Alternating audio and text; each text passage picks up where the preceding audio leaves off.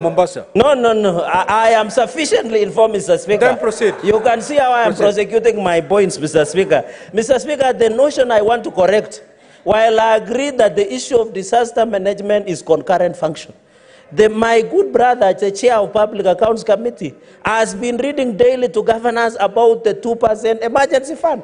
But when it comes before the floor of the Mr. Speaker, Anaturuka, Mr. Speaker, the point I wanted to make, and I want to thank the President, and you heard the governor of Nairobi yesterday, it is unanswered. He said national government has given in kind and in cash over 500 million to assist the people of Nairobi. We have the people of Nakuru, Mr. Speaker. We have the people that have been affected in Kilifi, Mr. Speaker. We must thank the national government and the President, His Excellency President William Ruto, for standing with the people. Mr. Speaker, he went even and prayed for the victims in Mayumai, where my brother, my sister, the deputy majority leader, was there. He went to Mathare himself. Senator Sifuna has not even gone to Mathare, Mr. Speaker. He has not gone even Muguru kwa Njenga. There is Muguru kwa Ruben, Mr. Speaker. Order, Senator. He has never gone, Mr. Speaker. Senator, then what can he tell us? Senator Fernandi, okay. Please, take your seat.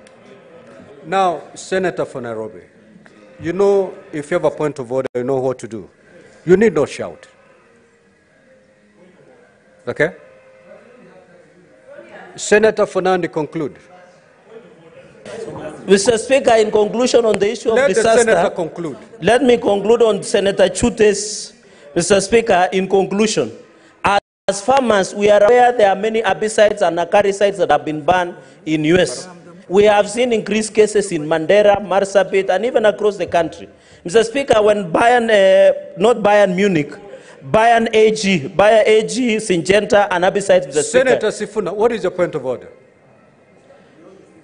Mr. Speaker, on understanding Order 105 on statements, responsibility for statements of fact, is the Senator of Nandi sure about the things he's telling this House, that I have not visited any of the places that have been affected by this flood damage? I know for a fact I have been there myself.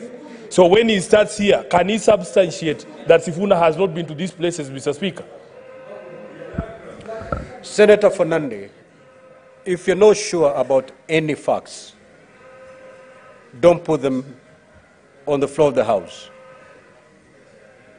And on the particular matter touching on the Honorable Senator for Nairobi, you alleging that he's not visited any of these sites. If you cannot substantiate that particular matter, proceed. Mr. Speaker, I didn't say, I mentioned 3 places. I didn't say he has not visited. My answer can bear me. I have said I'm not sure if the Senator of Nairobi has visited Mathare the way the President has visited. Senator Mr. Speaker, in conclusion, Senator for Nairobi, the Senator Fernandi is not sure. You may have, you may not have. Yes. Which is quite okay. Proceed and conclude, Senator I did learn proper English, Mr. Speaker, sir. Proceed. Mr. Speaker, sir, in conclusion, the issue of cancer. I am co-sponsoring a bill with Mheshimiwa Rahim Daud on Cancer Prevention Amendment Act, and I'm happy you have approved, Mr. Speaker.